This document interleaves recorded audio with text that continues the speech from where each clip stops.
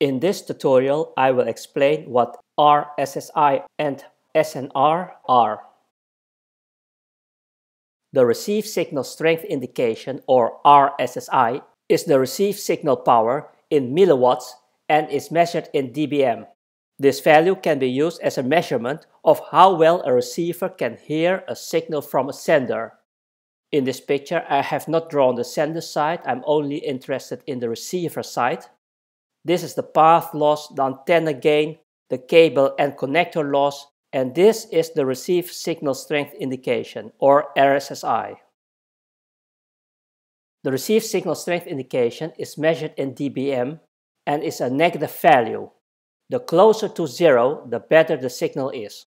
Typical LoRa RSSI values are: the minimum RSSI value is minus 120 dBm.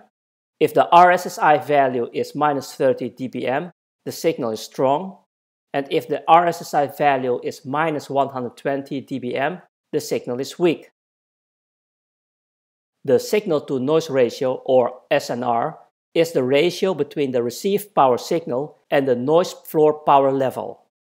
The noise floor is an area of all unwanted interfering signal sources which can corrupt the transmitted signal, and therefore retransmissions will occur. In this picture you will see two situations. In this situation, the SNR value is greater than 0, which means the received signal operates above the noise floor. And in this situation, the SNR value is smaller than 0, which means the received signal operates below the noise floor.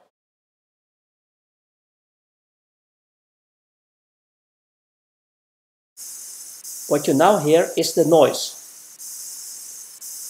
You can clearly see that the received signal operates above the noise floor. So this is the received signal.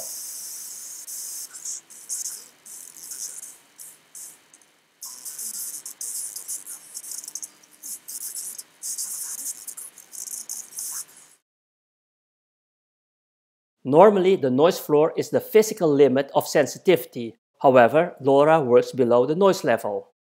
In this picture, this is the noise floor power level, and this is the Receive Signal Strength Indication, aka Receive Power Level.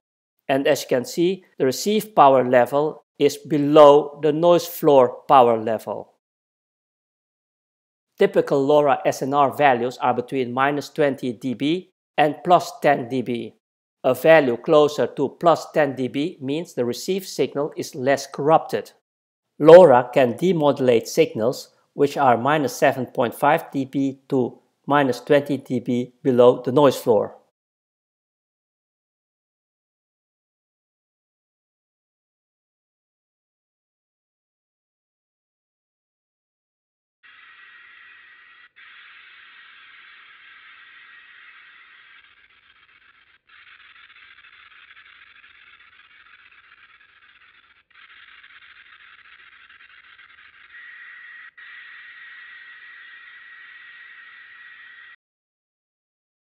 Thanks for watching. I hope you enjoyed the video. Please hit the like button and don't forget to subscribe. If you have questions, leave your comments below. I'll do my best to answer them.